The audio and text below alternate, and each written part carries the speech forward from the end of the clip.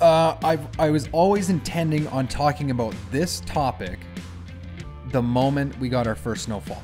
I was not going to pre-record this. I was going to wait until we got the first snowfall, and then I was going to talk about this very subject, and it happened. It was fake snow, like it melted right away. It didn't stick on the ground. Today, it's just super cold and rainy. It's like 40 degrees Fahrenheit, and it's just raining. And hopefully, I mean, I'm excited for snow because we're in the snow removal business. It's good business for us. But I'm also hoping we get a couple more weeks here in Northern Canada where we don't get snow. I would love to just squeak in a few more painting projects with the guys that are paving. We still have a lot of opportunities. We're probably not going to get them all done, partly just because, snow is coming and the guys not be able to pave. But I'm hoping that it holds on. Thank you for listening today. Please don't forget to give us a like, subscribe, all that good stuff. If you're watching on YouTube, what's good YouTube? If you're listening on a podcast app, smashing a review or a star rating goes a long way. It really does help, and it doesn't take too long. So appreciate you guys for doing that. Let's do a quick shameless plug. StripeItAcademy.com. I talked about this on the last episode. I've had some awesome feedback. I've got to connect with some great people. A couple people who just said, no, I can't spend the money right now. And that's totally understandable. But a couple people I've connected with and have joined the program have been awesome to meet those people. And a quick little update. Officially, at the time of this recording, there's 5 spots remaining of the 8 in the upcoming academy. Likely it's only 4 though, because I know one, he hasn't filled out the form, but it's likely going to happen there. So 4 spots remaining. The deadline is November the 4th, 2022. If you're interested in what that program is, if you don't know anything about it, StripeItAcademy.com. But let's get into today's snow topic. It's going to be a little bit of a shorter episode to counterbalance the nearly hour that I talked about last week. About pricing. I did get some interesting feedback about that too. A couple people asked some questions about how you price on a labor basis when you're a newer company.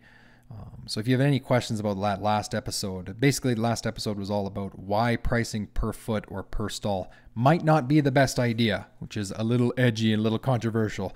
So if you have any questions, just let me know about that. But today I want to talk about what you can do to get ready for the 2023 paint season. I wanted to wait till it snowed to talk about this because it's very easy. It doesn't matter if you're in Canada, where it snows, depending where you are, 4 or 5 months of the year, or maybe you're in a part of the States where it just gets too cold and wet and rainy. Maybe you do get the odd snowfall. But most companies, most striping specific companies tend to wind down this time of year, right? A lot of companies won't be working at all in November, and then December, January. I was just chatting with a gentleman from Texas this morning who, ignorantly I just presumed you guys paint in Texas all year round. I think you probably could, but he's like, it gets pretty quiet in January, February. So no matter where you are in the world, you have a down season, right? Or downtime at the end of the season.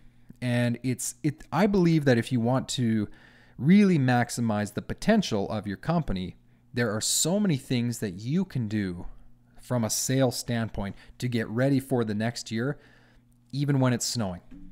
So I want to talk about 4 specific things here today that I have used in my business in the winters past, specifically last winter. And I think this will really help a lot of companies who are looking to grow or looking for more opportunities. There's a few things that you can do all winter long that will really, really help you. I think there's some low-hanging fruit to take advantage of as far as sales opportunities go for the upcoming year. So whether you start implementing this stuff right away here in November or slowly over the course of the winter, there's some helpful tips here for you guys. So number 1, this has nothing to do with sales, but I would strongly advocate this just based on how tumultuous the world has been with supply chain issues, equipment, material. Don't wait to go to your vendors for your 2023 painting season when you need the paint. It sounds so obvious, but please don't do that. So here in Canada, in our part of the world, in Prince George, we don't start painting till at least April, right? First, second week of April, maybe, if the snow's gone and the parking lot is all cleaned up. It would be a huge mistake to go to your paint stores in March and say, hey, you got paint this year? Don't do that. You're putting yourself, your company at a huge risk. You don't necessarily need to buy paint, in December, January, but guys, go have proactive discussions with your vendors. Ask them what's happening. Now, that's something I do all the time. And it sounds like in the macro view, I got to be really careful here because I'm just guessing, but it sounds like in the macro view of paint in North America, it sounds like most vendors are optimistic that next year will be a little bit better, right? I don't think it could be a whole lot worse than what we've seen in 2021 and 2022. But it would be a mistake to bank on that, thinking that you could just stroll into your local store April 1st and buy a skid of paint. That might not happen. It might not happen ever again. And that's kind of the point. Nobody actually knows, or if they do, people in paint stores aren't being told that information.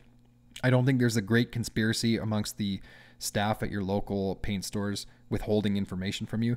I think the people in charge of manufacturing, the higher ups in these companies, likely have some information, but who knows what actually is going to happen. Don't get caught. Don't make assumptions. Spend the winter, check in with your vendors, buy your branch manager or your sales rep a coffee and bring them in something. Like, keep that relationship going and just let them know, like, you don't want to be caught with nothing come the next paint season. That's going to be huge. Don't take that risk. So the second thing that I started doing in the last couple years and is just tremendously, it's easy to do, and it really can set you up for some sales success next year. Contact the clients that you worked with this year, whether it was a $500 job or a $50,000 job, doesn't matter. Go through all of your projects. Now you can do that by either physically going through your invoices or your email inbox.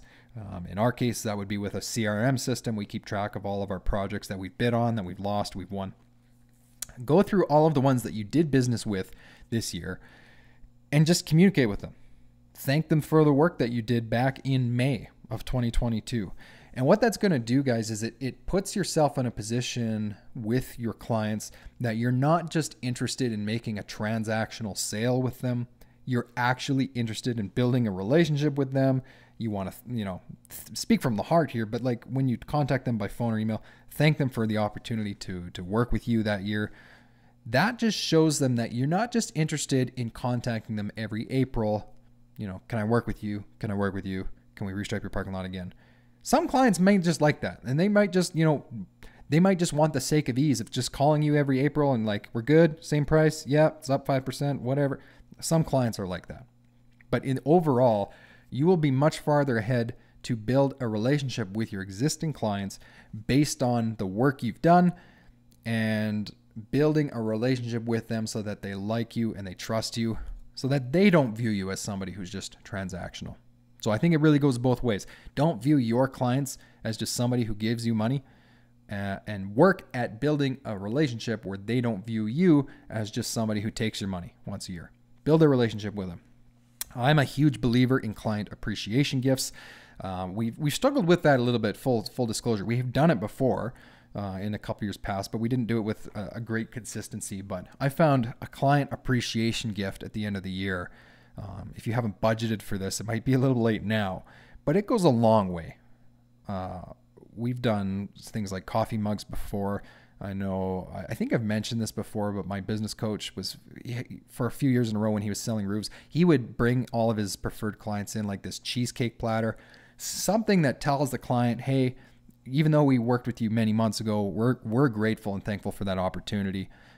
Something like that can really go a long way. You don't have to do elaborate, but if you're going to do a client appreciation gift, you might as well put your logo on something, right? And I don't actually have my coffee mug right. I'd show you here. I don't know, get them hats. We got the laser puff hat here. It says laser line painting on the back. We've given people hats before, shirts, sweaters, all that sort of thing. Promotes your company. It's just a good thing. Yeah, it tells your clients that you enjoyed working with them. And just a little sidebar, don't buy cheap crap either. I made that mistake. We had some issues with our quality in our products, and it was almost embarrassing to give them out because a lot of the decals failed. So if you're going to buy client appreciation gifts as a thank you for your clients, get good quality stuff. Don't cheap out. Third thing you can do in preparation for 2023 with the mind of sales is contact the clients that you didn't work with this year. This goes against the grain a little bit from what the advice you might see online and on Facebook. Sounds like I trash the Facebook groups a lot. I don't. I love the Facebook groups, but there is an idea that is promoted a lot on the Facebook groups, which is If you don't win a job, shake the dust off, go on to the next one, forget about it. I mean, from a mindset standpoint, sure, don't get yourself hung up on things, but you should always be interested in the reason why you didn't get that opportunity to work with somebody, and understand the reason why, and maybe find out if there's an opportunity to work with them again in the future. So just a generic hypothetical example, but this is something that's happened. It happens a lot, and it's happened to us. We are often not the lowest priced provider. So if somebody wants to get, multiple prices for something, if that's their way of doing it, we might give them a price and they might say, well, actually the other guys got it because they were a little bit less money or whatever. Just because we didn't win the job doesn't mean I'm not going to follow up with those people. And so again, this comes back to our CRM program that we use, that I've used since the beginning. Go listen to the episode on CRM if you want to know what that is all about. But basically, I keep track of all the jobs that I've put a proposal in, even if our company didn't get awarded that job. I know who the person is, I know what their name is, I know what their phone number is, I know what their email is. And ideally, I even assign a reason as to why we didn't get to work with them on that specific project. And over the course of the winter, you can follow up with those people in a kind-hearted way, not with a malicious angle, but you ask them, thank you for that opportunity we had to give you a proposal for that project. In a perfect world, maybe you've even seen it with your own eyes. But you could ask them, how did that project go? Did you get everything looked after? And the reason why you want to ask that, guys, it's entirely possible that somebody you gave a proposal to had problems on that project. Maybe they used somebody who wasn't reputable. Maybe they didn't get the project done at all because something fell through with budget or something happened with the other contractor. And you might have an opportunity to work with them on that very same project the following year. But even if they had the project looked after, let's say you email somebody and you're like, hey, how did that, thanks for that opportunity to quote on that sweet building or, your properties at this place. How did that project go? Even if they say to you, yeah, it went great. The other guys did it, had no issues with the work. You can still go back to them in an email and say, I'm really glad that you had it looked after. I'm glad everything worked out. We would love to be able to be in a position to work with you guys in the future. So, don't forget about us. We would love an opportunity, and I'll still check in with you from time to time. We want to be around here for a while, and we'd love an opportunity to work with you guys again. That one email can go a long way because their contractor that they use this year, many things could go wrong. Again, maybe they didn't do a good job. Maybe they won't be around next year. Maybe they get too busy and drop the ball. You're basically looking for an opportunity, right? I don't know if you guys are football fans, but Tom Brady sat behind Drew Bledsoe for quite a while on the bench of the New England Patriots. He was not the starting quarterback, and now he's the greatest football player of all time. Sometimes you got to ride the bench, and that's okay. The goal isn't to win every single job. There are some clients you won't work with, but just ride the bench for a while. That's okay. But don't ride the bench and not say anything to those people, because if you don't have some sort of active communication with them, even if it's, sorry, we couldn't work with you this year, those people are going to forget about you. You want people to know who you are and ideally like you. And if you're sending positive emails out, even when you didn't get the job, people will like you. So don't be afraid to pull a Tom Brady and ride the bench. Last but not least, I got to wrap this up because I got 10 minutes left here.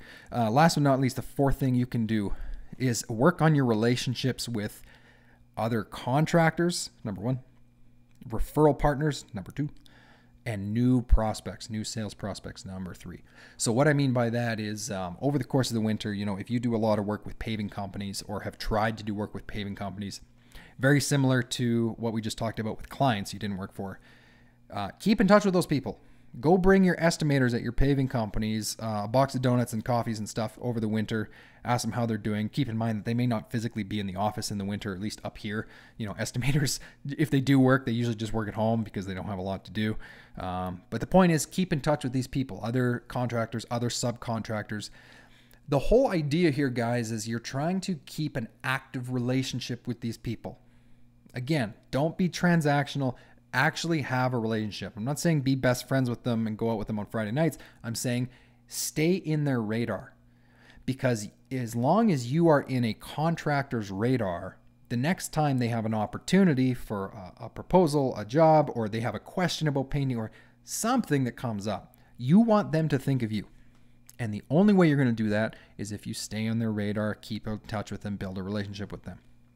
Very similarly, if you haven't built a referral partner network before, if you don't have that relationship with people such as landscaping companies or exterior improvement contractors, even like concrete companies, these are companies that might not do the same service that you do. They may not be into line striping. You still want to have a relationship with them so that if they get asked for opportunities for striping, they can refer them to you. And because it's called a partner, that goes both ways. When you have clients, if you're on a job site and you notice that there's a section of sidewalk that is failing and needs to be repaired, concrete sidewalk, it would be really great for you to have a referral partner, a concrete contractor that you could go to, or at the very least go to your client and say, I noticed you got that. It looks like you need a bit of a repair there. Do you have a solution? Here's a company that we would really recommend, Bob's Concrete. We work with them a lot actually on similar projects. They do a really great job. I would refer you over to them if you need that looked after. That sort of active referral partner building relationship goes a heck of a long way. It's basically a way for you guys to get referrals and work in leads sent to you just for having a good relationship with somebody, which is primo. And then, of course, the other people you'd want to build relationships with over the winter is new prospects. So new leads. So keep your eye open on, depending on your area, you might have like a bidding website or where bids go up. So we have that in our, usually on a province level or state level if you're in the States. So our province has a couple like provincial websites where new construction tenders go up. Keep an eye on those throughout the winter. Just check it every Friday morning or once or twice a week. Keep your eye on things that are coming up. Even if they're not opportunities that you bid on directly, sometimes just following up with the people who are bidding those gets your foot in the door with them, and you can start building some relationships that way and hopefully find some new projects to bid on that you might not have been directly invited to bid on before. And don't forget about other people in your market too, like in your local area. Many striping business owners, when they start, they do the hustle thing, right? And they're dropping business cards off along the way home and doing everything that they can to raise awareness for their companies. You can still do that over the winter. My preference is to do that with email. If it's not somebody that I know before, I don't really want to, show up at their business per se or phone them. I'd rather give them an email. I've talked about some cold email strategies before. I'm a big believer in it.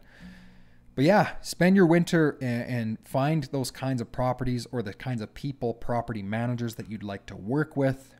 Build a relationship with them. I'm also big on LinkedIn. Get on LinkedIn. There's a lot of decision makers for properties that you want to work with. They are on LinkedIn, and they might not comment on people's stuff. They might not like your stuff. They might not do anything on LinkedIn other than go on there and just scroll the feed. And if they start seeing you on there, you can they'll find some good leads that way, or at the very least you can start finding some other people on your own doing some searching. But no matter what you do, the point of this episode is there's so much that you can do over the course of an off season to get yourself ready for the next season. Again, go back to a sports analogy. Baseball teams, basketball teams, football teams, hockey teams, they do not take the entire offseason off and then just show up at the start of the season and get playing. They have training camps, they stay sharp, they do things to prepare for them for their upcoming season. Your business should be the exact same. Don't wait until the start of the season to get things going. Get in touch with your vendors, get in touch with clients you've worked with in the previous year, get in touch with the people you didn't get a chance to work with this year, and then build those relationships with contractors, referral partners, and new prospects, and you will set yourself up for a super good 2023. That's it. Hope you found that valuable. If you did, share some love on social media. Give us a like, a thumbs up, comment on our post, share our story, whatever you want to do. It helps out tremendously. Keep your stripes hot, people. I will talk to you next